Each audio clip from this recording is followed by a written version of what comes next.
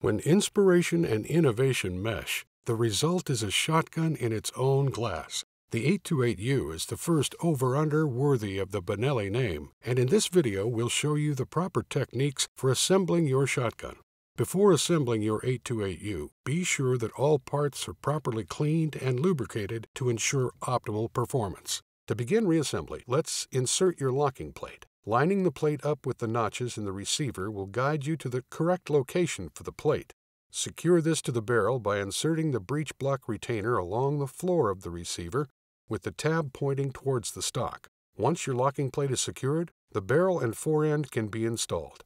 If your 828U is coming right out of the box, the barrel and forend must be separated before installation.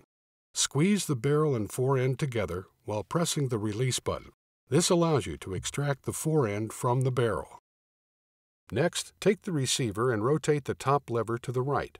Be sure that the lever remains open throughout the entire assembly.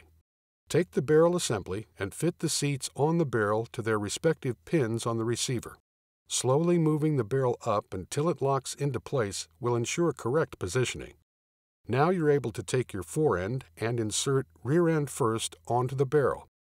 Finally, you can insert your trigger assembly into its designated slot until it locks into position. Once your trigger has been installed, your 828U is ready for the field.